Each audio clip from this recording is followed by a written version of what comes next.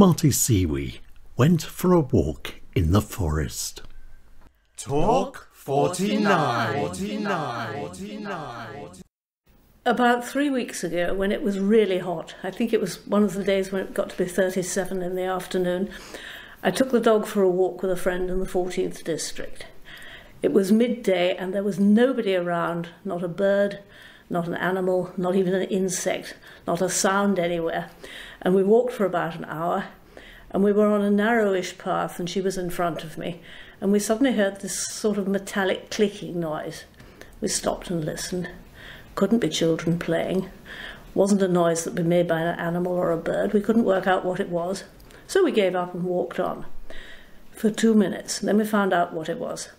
The last dying gasp of a dried out tree falling right onto us.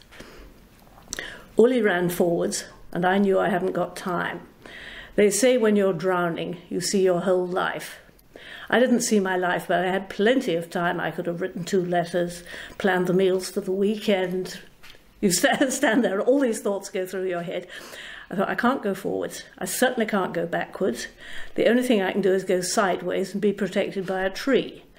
Well, right beside me was a wall of blackberries and one thin little tree, the circumference of about my wrist.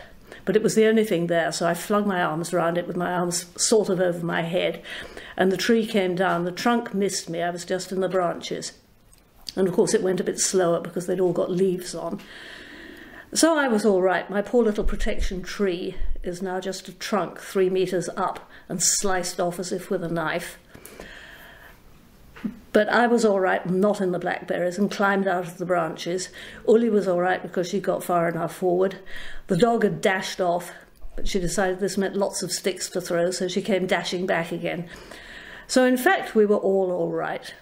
A week later, I went back and looked at it, and I was quite impressed.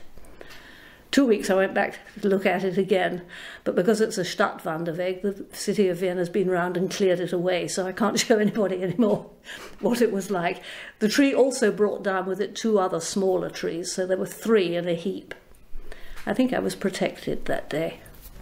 Marty Siwy went for a walk in the forest. Talk 49.